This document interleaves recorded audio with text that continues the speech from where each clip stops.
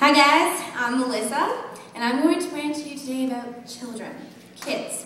So, when I was a kid, I remember going outside, riding my bike, sipping some lemonade, going outside, socializing with my friends, happiness, sunshine, rainbows, all that. What are kids interested in today? Xbox, violence, cell phones, spacecraft, MySpace, everything that comes out of their yin-yangs, entertainment-wise, not to mention their favorite habit, eating. Eating.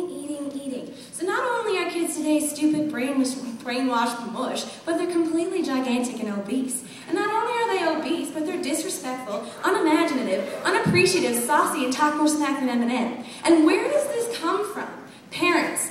Parents who take their social obligation as a parent and shove it into technological toys and meaningless entertainment. Punishment? Go to your room. Sure, Mom, I was going to go there anyway to check my Facebook, see what pictures I'm tagged in. And kids, they just want to grow up way too fast. Girls want boobs, boys want to be tough, and frankly, they're losing their innocence before they're 13 and having way more sex than I am. Kids don't know how to be kids anymore. They don't think for themselves. It's all handed to them on a silver platter alongside some McDonald's, PS3 remote control, and God forbid you forget the life essential of every 10-year-old child, their cell phone, which they can't stop texting on for more than 30 seconds to actually look at the person they're talking to.